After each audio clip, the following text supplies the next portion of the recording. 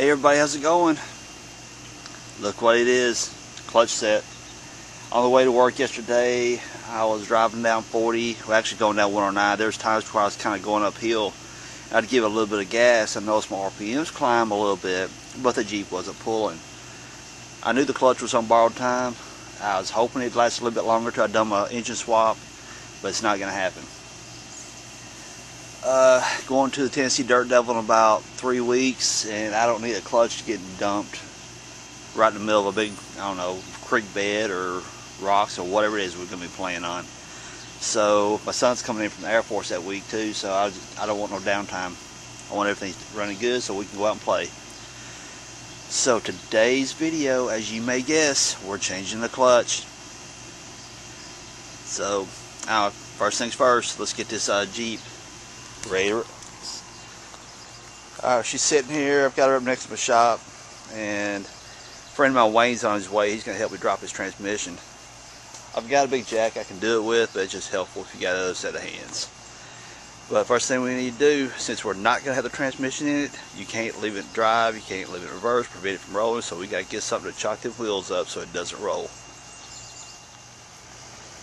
Alright, anything you got laying around, heck, I use bricks, I use rocks, I use anything I can find. But you don't want to get run over. So there you go. Chock it up so you don't get squished. We got to drop that starter. First thing you got to do is hook that battery. Alright, we got the negative side off, prevent any sparks and stupid stuff from happening. Alright, your positive cable, mine happens to be running through the loom down here. And I can split the loom, bring the starter wiring all down. Or I could just take one nut off the starter and just bring it down. So look right down here. We got to take that wire off the starter, take this battery cable off. Then we're going under. Alright, starter, now we got to get to the drive shaft. If you guys refer back to one of the videos whenever I was doing the U-joints, you know that you got to take out these 4 bolts. Okay, rear drive shaft's out, front drive shaft, same size, 4 bolts, pull them out. Okay, we're about to drop the skid plate. You got here, here, and well, actually that one's missing. Then you got 3 more on the other side. Then you crawl on under here, and you got right here in the middle where it supports the transfer case. Don't forget that little torque arm right there. But before you drop the transfer case, you want to make sure you put something underneath your oil pan here to support it, because all the weight's going to come down. And before you put your jack stand or something under the oil pan, get you a big board, piece of metal plate, something to put across that oil pan, because when you drop the weight down, if you had just a jack stand, you could end up denting your pan pretty bad. So when we get to that point, I'll show you what I did. These bolts, this right here is a torque arm that sits up above here. Where's it at? See where my thumb's at? When the motor torques, it pulls up on that bolt right there. It cushions the rotation of the transmission and transfer case and all that stuff. First thing you want to do is take that off. You want to take these 2 out, which holds your transmission mount, your transfer case mount, and all that. Then after you get them out, then these. Now be careful when the transfer case comes down. It's not exactly a featherweight. So either have help bringing it down, or put your jack under it when you break it loose to bring it down. Okay, see on the tail shaft of the transmission there, I've got a jack. We're picking up the tail shaft of the transfer case, and which will give us an air gap between the transfer case and the skid plate. But once we get it jacked up high enough, we'll go up front. Notice how the jack stand's set underneath the oil pan. Now I have a piece of plate right there distributing the weight across the bottom of the oil pan. What that's going to do for us is it's going to give us that gap we're going to need to pick the transfer case up off the skid plate. The skid plate's all broken loose. It's actually ready to drop, short of just totally unscrewing everything. But in order to do that, we have to have the transmission up and supported, because when once the skid plate leaves, it's got nothing just hanging there. So we got to support the back end of the block from right there. So just be sure that you put something across that oil pan, because you will cave in your oil pan. The oil pan will hit the bottom of your pickup tube, and you will get no oil. And it makes all kinds of crazy noise when that happens. So that's where we're at. See you in a moment. Alright, skid plate's dropped. Here's the transmission mount I was talking about for the people who didn't know what I was referring to. This is new, and actually I put this transmission mount in before I started shooting the YouTube thing. And this torque alarm is right here what I was referring to. Whenever you let go of the clutch or whatever, this whole transmission assembly right here rocks. This supports that, keeps from rotating too far and stressing out your motor mounts up front, and keeps a lot of the vibrations down inside the Jeep also. Now, first thought was my exhaust. I got plenty of room because of the body lift up above the tunnel. But just really looking it over, for those of you who don't have the body lift, go ahead and drop your exhaust. I've got 2 bolts up here, but I fabricated my own exhaust. So I've got 2 bolts up here, and over here I've got those stainless steel clamps you see right there. 2 bolts there. My whole exhaust drops, and I unplug my O2 sensor, and it's easy as it can be. So to save myself some headache, I'm going to go ahead and drop the exhaust. For those of you who don't have a body lift, you'd be better off go ahead and drop it also. Now, I don't know your exhaust, so I can't exactly tell you how to drop yours. You just have to look at it and see where it comes apart at. So, okay, I'm dropping my exhaust. Be back in a moment. Okay, exhaust out of the way. See, it gives you a lot of room, don't it? Alright, we see right now we got the jack stand here on the there I am. Jack stand's under the transmission, not the transfer case at this point. Right here is where you separate the transfer case from the transmission. You got 6 bolts coming around the perimeter, and you got to bring your shifter loose next.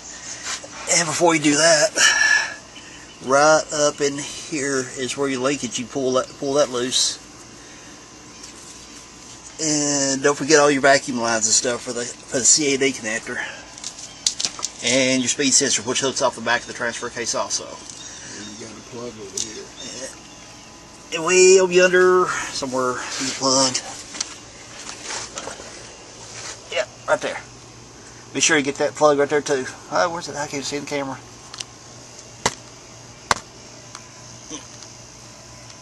I can't see that. Okay, I found it, people. There it is. I knew there was one over here. And see, there's a perimeter of your transfer case right there. So, alright, let's get ready to drop transfer. Okay, notice on the plug that you got up here, that's your neutral safety switch. Right up here, it bolts into the back. One of the bolts that separates your the adapter that goes from the transfer case to the transmission. That's where you're going to have to unhook it, unplug it there, and you should be free and clear. So I just want to point that out to you real quick. Alright, everybody, we got the we took the transmission mount off, and I pulled out one of my little toys here. On our jack here, I have this transmission adapter right here.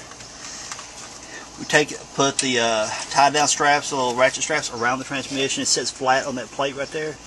Because at one point we were looking at separating the transfer case. The transfer case isn't leaking, so there's really no point in it. Not to mention it's just blatantly freaking heavy to deal with. So we're opting to bring the transmission down, transfer case all in one piece, but we're going to use this big heavy duty jack with this transmission adapter. Now, if you guys want to make it a little easier on yourself and you don't have that type of tools, go ahead and separate the transfer case. Here's your bolts around this perimeter here that separates the transmission and the transfer case. Be sure to take your linkage loose and all that whenever you do that.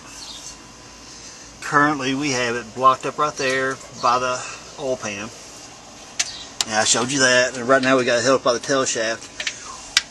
Your bolts that you need to remove here around the perimeter of the bell house, you need to take them out. And be sure to unplug your vacuum lines for your CAD, for your central axle disconnect up front. Speedometer cable. Here's the speedometer right here. I got it unplugged, sitting off the side. And you also got your neutral safety switch on the other side. There's a bolt holding it to the, I'm on the wrong side to show you. But be sure on your neutral safety switch, you've got a bolt that bolts to the transmission that you separate it before you drop the transmission. Alright, we're going to get the bell housing bolts, and I'm going to come back in a moment. And there's a tool that you use to separate this pressure line. And I'll show you how to do that here in just a moment.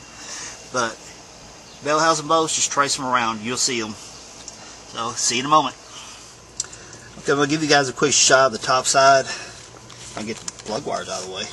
Get down a little bit. See right back down inside here. If you follow where the head joins the block, back in behind there is one of your bell housing bolts. And down here, right there, be sure you get those bolts. It goes through the flex plate into the transmission, so you got to be sure you separate them, because that is behind your flywheel. So if you don't pull those off, you try to back the transmission out, it's going to catch on the flywheel. You're not going to move that transmission at all, or at least not far anyway. So I just want to point that out to you guys real quick. Okay, here we're looking at the fluid line coming down from the master cylinder where your clutch pedal is, coming down to the throwout bearing. This collar right here locks up inside this sleeve right here. So what we got to do is this collar's got to be slid forward, which will unlock it in here and allow you to pull that out. So if you get lucky enough, you can push it in just a little bit, like such. Then what you got to do, you got to get this tool that comes with your clutch kit, get it in behind there. Then you work it and just kind of leverage it a little bit. Keep pushing in it as you go around it. That'll separate. As you see right there, see, it just came right out. There you go. See, whee, that was easy, wasn't it? Just to save yourself from tasting brake fluid, I'm going to take a couple sandwich bags, wrap you a sandwich bag around this and around that, ziplock them to it, and therefore it might prevent you from tasting a little brake fluid. So that's how you pop that little master cylinder and your throwout bearing. Okay, what we're looking at now, okay, here's that throwout bearing. We just popped that line loose. If you go way up top, see where that electrical line coming down right here? That's your crank position sensor. 2 bolts right there. Let me look, see what size they are. 7/16 is what the ratchet I'm using. You're going to take that out so you don't damage it. So coming up soon, the video on how to test that to make sure it's good. Okay, enough of my plugs and videos. Take it off. Alright, you can see where we used the little jack adapter thing here on the jack, and we just simply tied that little strap onto it, pulled it from the back, slid it straight back. Now we got a big huge gap. Right here's your clutch assembly, pressure plate, flywheel, throwout bearings up inside here. You see where it's right there. And that is actually an aftermarket throwout bearing. That is not the factory one. So what's been changed before? Yep. And people, the reason I say that is if you look, see these straps right here? Those come on the replacement ones because the strap holds all that stuff compressed. When you put it in, you press on the pedal, it pops these straps loose so you don't have to hold all this stuff together.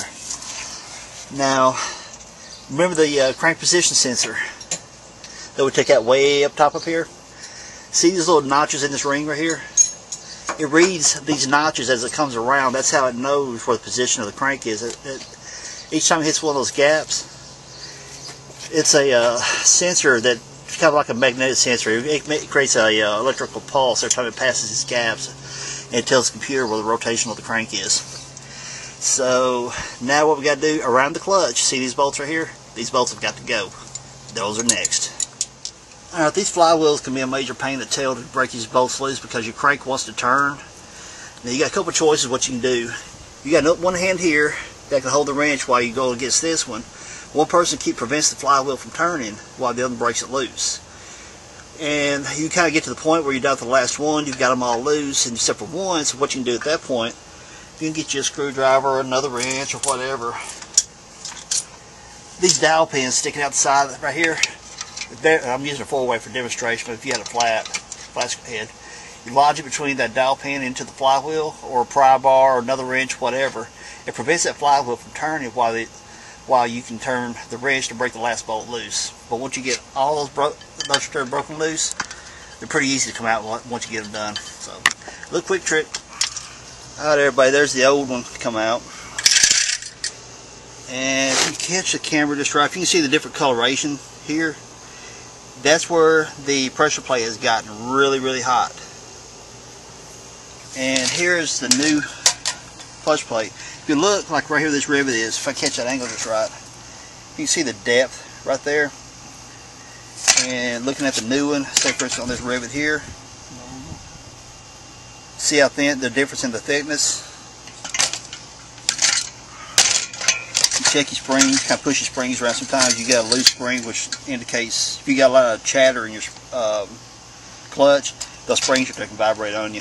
And what they need to point out too, look, if I maybe this camera catch it right. Look at your fingers, right here and here. You gotta lay a straight edge across it. If you see some of your fingers, there's air gaps underneath them. These fingers should be all level. And you got some like this right here is pretty obvious. You can see how much further down that one is. Alright, see how that finger right there is so much lower? That is like a diaphragm clutch, what this is. When that is pushed in, it kind of creates a oil can effect. If you guys, okay, I didn't want oil can effect because the old oil cans used to be all metal. I'm showing my age, sorry. But it makes that popping sound. That's kind of the way these diaphragm clutches work. When this pushes in, it springs back and pulls the pressure plate back. But what happens, these fingers start getting weak, and some of them get higher and lower than other ones, and it doesn't have even clamping pressure going around the clutch disc. So therefore, it starts allowing things to slip, and that's exactly what was going on. That also explains why sometimes my clutch slips, sometimes it didn't. You see that finger's quite a bit lower. I'm going to pull my flywheel in a minute. I'm going to show you guys. No, actually, I'm going to go under and look at my flywheel.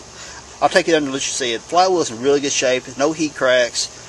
And even per the Chrysler service manual, the only thing I need to do to it, because it does not have heat cracks, is I'll pull my DA out, put me some 180 grit sandpaper on it, and I'll just rough it up good, knock that glaze off. But the flywheel is in really good shape, so there's no point pulling it. So just giving you guys a quick peek at what to look for when you know you get your clutch out, what kind of shape it's in. You see how this is a nice pretty machine surface, glazed. You got different colors, blues, purples, and all kinds of where the heat was being generated. So there you go, everybody. Yeah, you can see how the colors are shifting. That thing has been generating a lot of heat, and you see it's hotter. It's been hotter in some areas than others because of the uneven pressure of these diaphragm fingers right here. So that's a quick how to diagnose what's wrong with your clutch once you get it out. People, look what I go through to make videos. I'm laying in bird crap.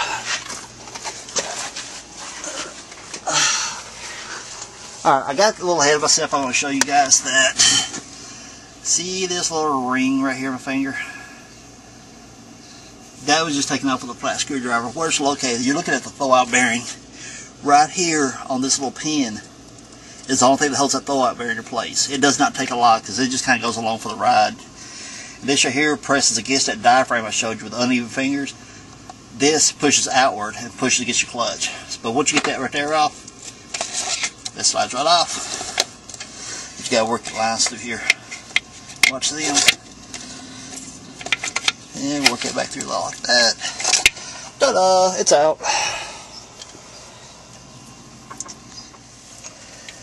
Look at there, everybody. That is not how that's supposed to look. There's supposed to be a set of needle bearings inside that right there, and as you can see, they are absolutely missing. And I mentioned earlier that the flywheel looks in good shape. See how smooth it is? And basically all I'm going to do this right here. I'm going to get my DA, throw a piece of sandpaper on it, and just rough that back up and knock that glaze off. That's all you really have to do. This bearing up here, what that's for is the snout here, which is going into your transmission. This is where your clutch slides on. This goes up inside that bearing that's missing right there. And it stabilizes that input shaft so it doesn't vibrate, move up and down. Well, those bearings are gone, so what we got to do, we ran to auto parts store, get an old lumber tool program, got this, and we're going to pull it baby out of there. So I can't do this with one hand, so I'll show you guys in a moment. Okay, we got it positioned now. Those little fingers, what you do, you stick them up inside the bushing right there. When you get them up inside there, you rotate this handle here. It takes those fingers and expands them inside there and locks them inside the bearing. Once you get it good, tie this up, good and snug, then we're going to take this nut right here, put the wrench to it. As you tighten this nut, it's going to pull out on this frame right here. But it's going to pull out on this, pushing this in. It'll pull that bearing right out of there. Alright, y'all seen in the last shot that I had this different tool to pull that bearing out. Just to give y'all a heads up, that last shot, that tool didn't work like crap. So went after another one. This right here should do a lot better. These I've used before, they work. So here we go. Okay, basically what we got here, this thing right here goes beside there. You got a set of fingers that spread that lock on the back side of that bearing.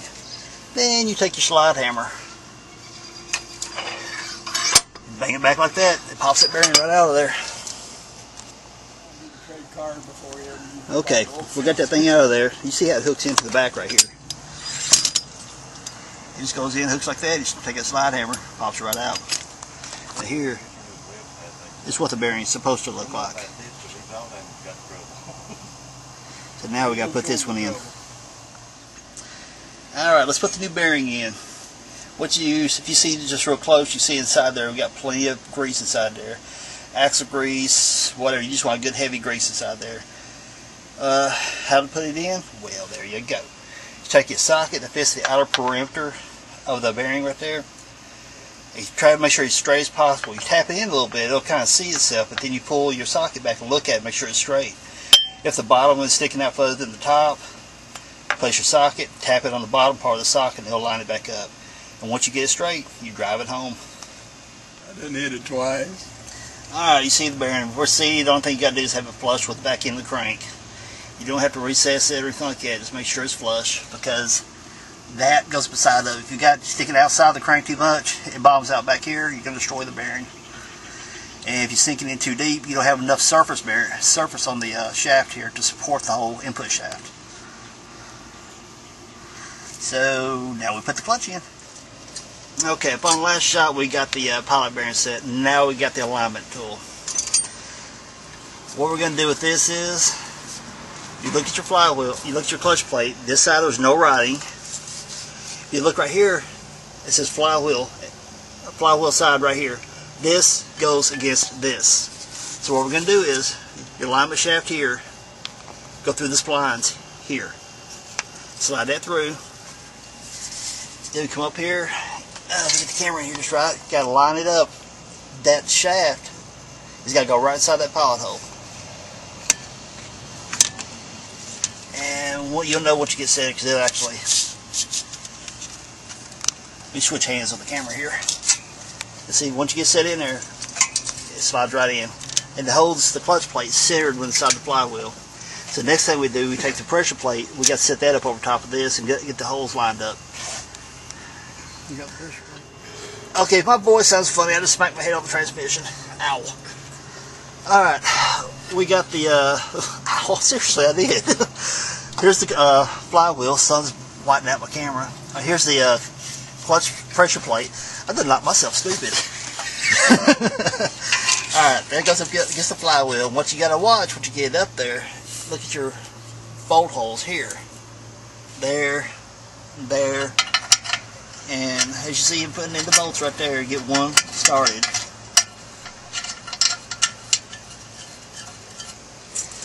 And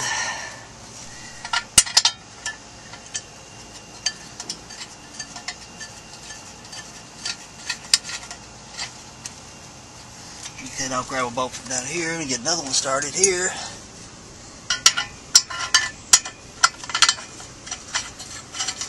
And pretty much once you get the 3 bolts started, everything kind of holds itself in place. But what you do not do, you get all bolts tight on the pressure plate before you pull this out.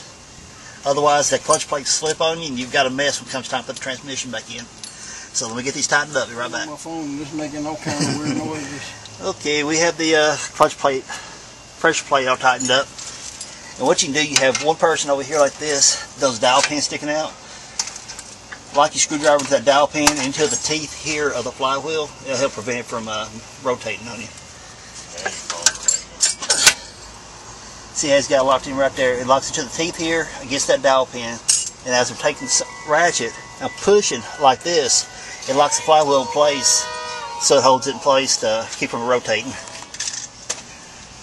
Okay, once you get all the pressure plate bolts tightened up real well, then, and only then, do you pull your alignment shaft out. So once you get all that done, the sun's whitening out the camera here. Pull that out. So now the clutch plate won't move. So the next thing we got to do is put the throwout bearing into the transmission before we slide the transmission back in place, which is over here. Okay, here's your throwout bearing. You got 2 hydraulic lines. Before you put them in, your hydraulic lines need to be lined up like this right here, because they're both going through the same hole in the transmission. Notice these straps right here. Do not break them loose yet. Once you get the throwout bearing in, you push, you get all the fluids in it, you push on the pedal. The throwout bearing extends outward. It breaks these straps for you. Don't remove them. The transmission takes care of all that. or the clutch pedal, whatever. And this bearing here actually is separate from that whenever you receive the new bearing for the pump. Notice you got a seal right there. What you do, set that over top of that. This machine surface right here goes against your clutch plate. Push it, you feel it snap in a little bit because it gets just past that little rubber lip right there, a little rubber O-ring. That holds it in place. So once you get it in place, the clutch plate, the fingers, pushes against this, holds the thing in place for you. Alright, let's go ahead and put it in. Okay, here's the throwout bearing ready to go in. These two lines, one of them is your main fluid line coming from your master cylinder up top. This is your bleed line. They both got to be fed through that hole right there to the outside of the transmission. Make sure it goes onto your shaft here correctly, which is pretty straight up simple. You just kind of put it there. That slides through like that. And it's not rocket science. Okay, now what we got down here at the bottom, there is a pin right here. There's a hole right here. Rotate just enough that it goes over top of that pin, like that. Now your throwout bearing's pretty much done. Now I'll be right back. I lost my key. I'll be right back. Okay, I'm back. Okay, there's that little pin right there sticking out that the throwout bearing sits over top of. Here's that little key that you see me pry off with a screwdriver earlier. Basically, put it over top of that little pin, and should go on as simple as pushing it. Sometimes you may have to get a small socket to actually push it back on. But I think I'm going to get lucky with this one. Yeah, there it goes. It just snaps in right over top of it. I had the camera all jacked up. But anyway, see, it just snaps over top of it, locks in place. So therefore, throwout bearing stays in place until you get up into the, maybe back up to the belt housing to the block. So now all we got to do is slide this baby back in place.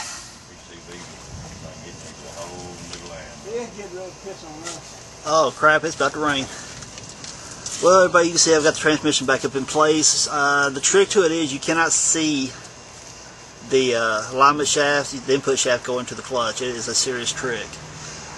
What I ended up doing is taking two fingers here, two fingers up top, and just kind of, as my dad was pulling toward the front, as you see that little strap had tied onto the jack.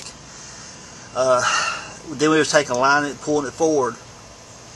Taking my fingers until we got the transmission and the engine level. Then turning the crank from up front, or turning it from the back, which way we get hold of it. And finally the splines fell in place. Take the bolts here. It pulled the transmission up in place, and now we're just putting it back together. So there is really not much need me shooting a video how it goes back together, because assembly is just reverse of disassembly. So anyway, I'm going to get this thing back together because it is starting to thunder and I'm about to get wet. So I'll close this in a bit. Alright everyone, I can't let you go without showing you how to bleed this clutch. Basically what we got here, you got a 9/16 wrench on this part here, and it's braced against the transmission.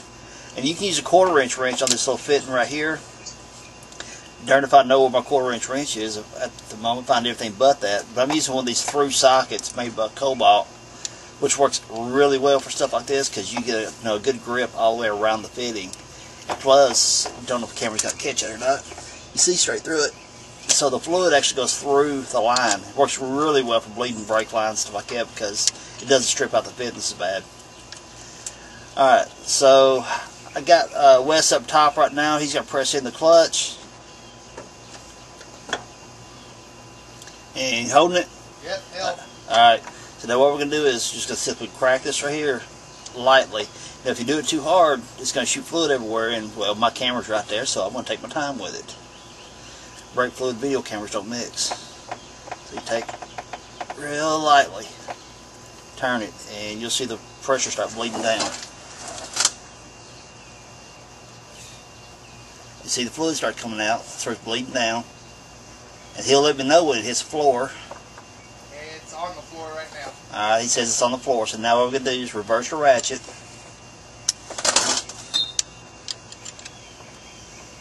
And the whole time I'm tightening this up, he doesn't lift his foot. You've got to hold the clutch down. Because if you lift the clutch while you got this valve right here opened, it'll suck air back into the line. So then you hold the wrench here and just snug it up a little bit. Then he's going to let off the clutch.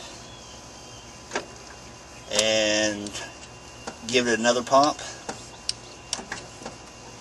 on the floor again. Alright. And then we're going to crack this valve. We're going to bleed it again.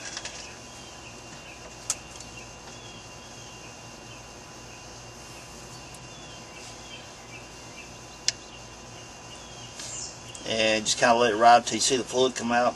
Now, the first time you bleed it, it may take you 3, 4, 5 times before you actually start getting fluid coming out of it. But once you get fluid coming out, you'll see it spit in air and it'll make all kinds of bubbles. And once you get enough but solid fluid coming out, that's when you know you're good to go. Now I'm going to reverse my ratchet. And he's still got the clutch pressed in. He has not turned loose yet. It's still on the floor.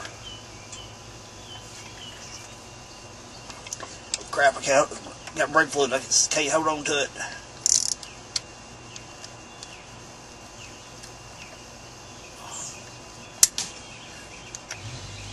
It's all slick. I can't hold it. Now, there we go. Now I got the valve tight again. And we're going to do it one more time. You got it tighten? It's tight. Alright, so I'm going to pump it. He's pumping it. It's on the floor. Alright, he's holding the clutch down. We're going to crack this valve one more time.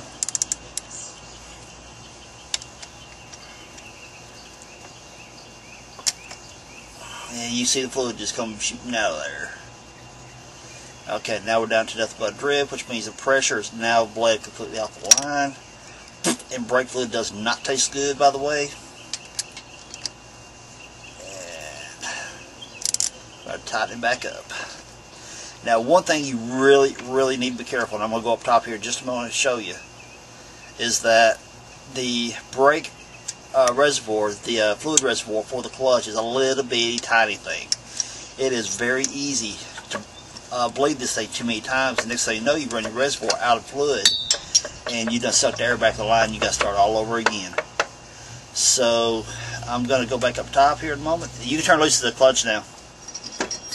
And so I'm going to go back up top here in just a moment, and I'll show you the reservoir where you put the fluid in. Be right back. Alright, when we was under the Jeep and bleeding out the clutch, one thing that you always want to make sure of first, here's your master cylinder, here's your brake booster, right back here and behind it is where you fill your clutch at.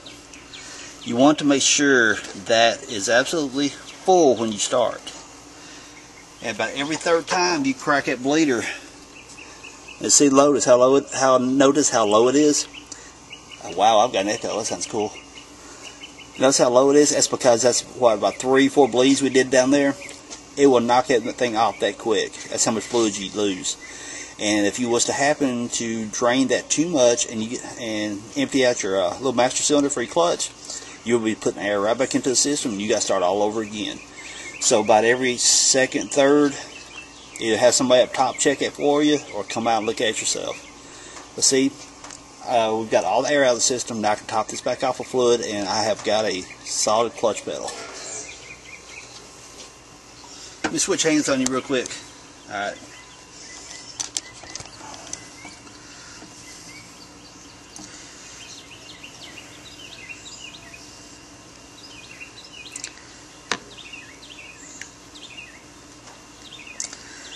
It don't take a whole lot because you don't want it too full. Simply because inside the cap here you got this little rubber boot. You put too much in it, that little rubber boot's going to push the fluid back out of the master cylinder. So you just top it off, and it's probably about 1/4 inch from the top.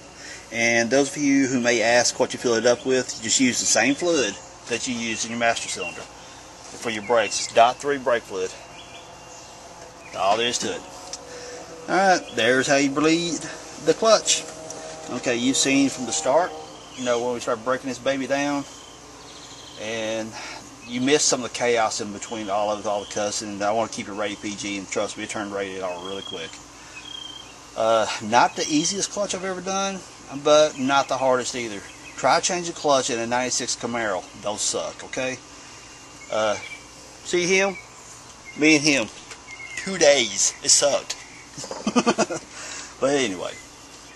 2 days on that Camaro, because you got to take that transmission down in 3 pieces.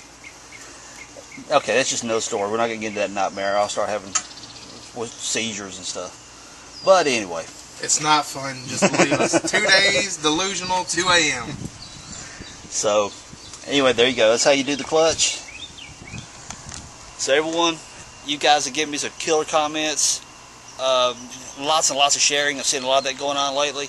I really appreciate that. So share the knowledge. Share your videos to your Facebook, your YouTubes, Twitter, whatever type of social media you got. Share it. Spread the knowledge. So everyone, thanks for your comments. Thanks for everything you guys have been doing for me. And, well, we're going to pull apart again. Peace out. See y'all.